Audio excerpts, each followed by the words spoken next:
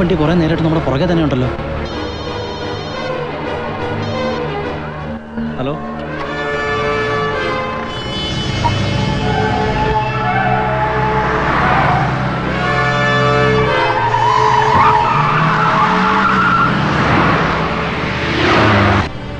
നീ കുറച്ച് speed വിട്ടാക്കേ. Speed വിട്.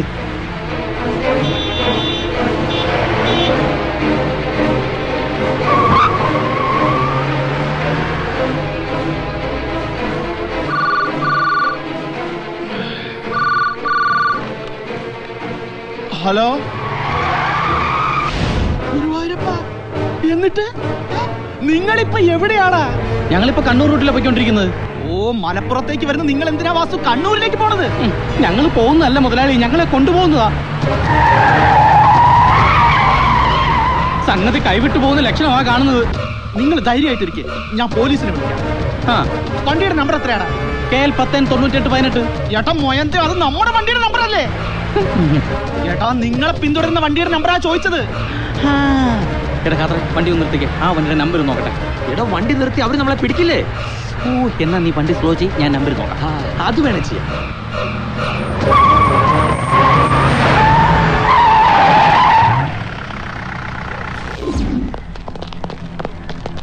സതീഷ, വണ്ടി എടുക്ക്. സാർ ഒരു മിനിറ്റ്. സമേശ അയ്യപ്പോ, ബ്രേക്കിനൊരു കുപ്പം വരുത്തരുത്. അയ്യപ്പോ, കറക്റ്റ് സമയത്തോടെ എത്തിച്ചേക്കടേ.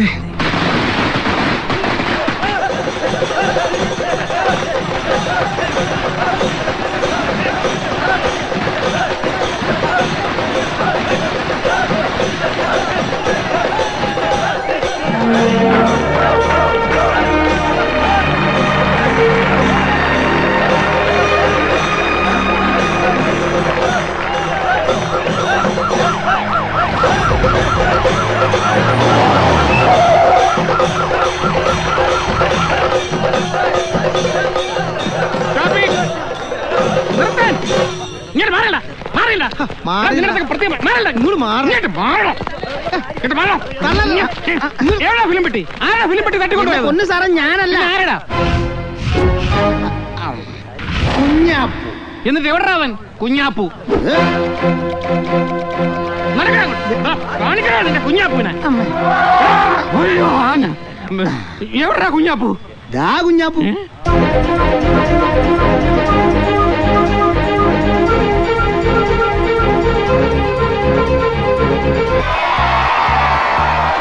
ഞാനിവിടെ ഉണ്ട്.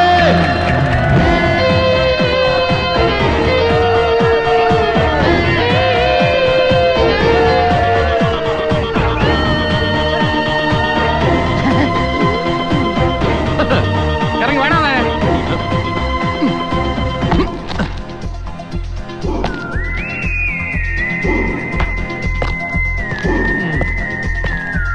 നീ ഫിലിം പെട്ടി തട്ടിയെടുത്തോണ്ടോ അല്ലടാ?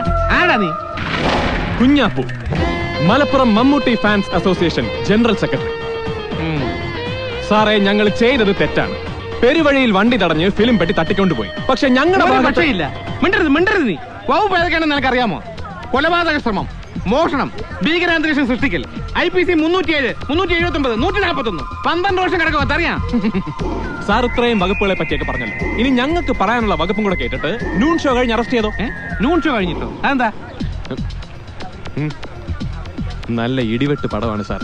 ആൾബഹളത്തിലിരുന്ന് കണ്ടാലേ ഒരു ത്രില്ലുള്ളൂ. ഇനി പ്രശ്നത്തിലേക്ക് കടക്കാം. സാറേ, കഴിഞ്ഞ 3.5 വർഷമായിട്ട് ഞങ്ങളുടെ സ്റ്റാർ മമ്മൂട്ടി സാറിന്റെ സിനിമകൾക്ക് മലപ്പുറം ജില്ലയിൽ ഏറ്റവും കൂടുതൽ കളക്ഷൻ കിട്ടിക്കൊണ്ടിരിക്കുന്നത് മഞ്ചേരി ദേവകി സിനിമാക്സിലാണ്. DCR ഞങ്ങളുടെ കയ്യിലുണ്ട്. DCR daily collection report.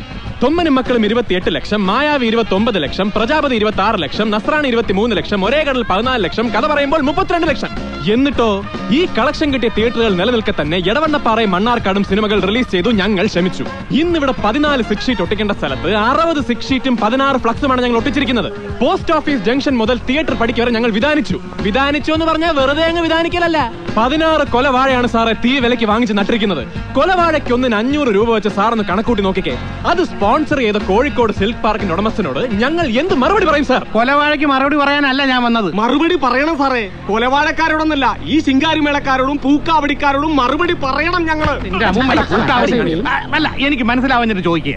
ഈ കൊലവാഴയും പൂക്കാവടിയൊക്കെ അവിടെ നിൽക്കട്ടെ. മലപ്പുറം പത്മ തിയേറ്ററിലേക്ക് മദ്രാസിൽ നിന്നുകൊണ്ടുവന്ന ഫിലിം പെട്ടി ഗുണ്ടായസം കാണിച്ച് തട്ടിയെടുത്തതിന് ആര് സമാധാനം പറയും? ആര് പറയണം? നീ എന്തോന്നാ കുഞ്ഞാപ്പൂ ഈ പറയുന്നത്? CI സാർ പറഞ്ഞിരിക്കുന്നത് നിന്നെയൊക്കെ അറസ്റ്റ് ചെയ്ത് ലോക്കപ്പിലാക്കിയിട്ട് മൂപ്പരെ വിളിക്കാനാ. മാറി വന്ന ജോർജ് സാർ ആരാണെന്ന് അറിയാമോ നിനക്ക്? CI ആണെന്നല്ലേ സാറ് പറഞ്ഞു? നീയൊക്കെ അഴിയണ്ണും.